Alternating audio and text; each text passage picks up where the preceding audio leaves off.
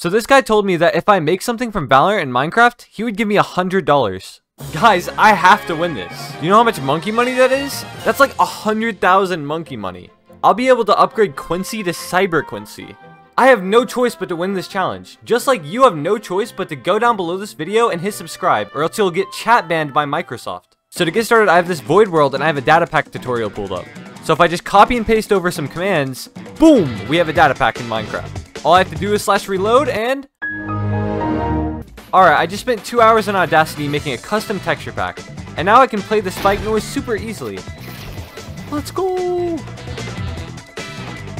So this is what's going to be placed when I actually have planted the spike. Basically, I have a bunch of invisible armor stands that have little hats on. If I rotate enough of them exactly right, then boom, I have myself a spike model easily. Alright, so I built Ascent, the Valorant map. Now I just have to add a plant sound and an explosion, and it'll be complete. I then did some other things, such as adding an ice wall, adding Valorant agents, and adding some particles for the spike. Alright, this should be good enough. Now let's see what he thinks. Oh, okay. So I got the spike now. I need to place it on side, and it will do something. It even plays a sound? What? Wait, do I need to hold it?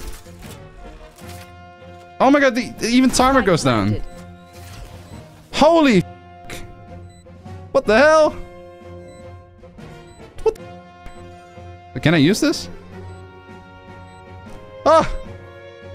What the hell? What?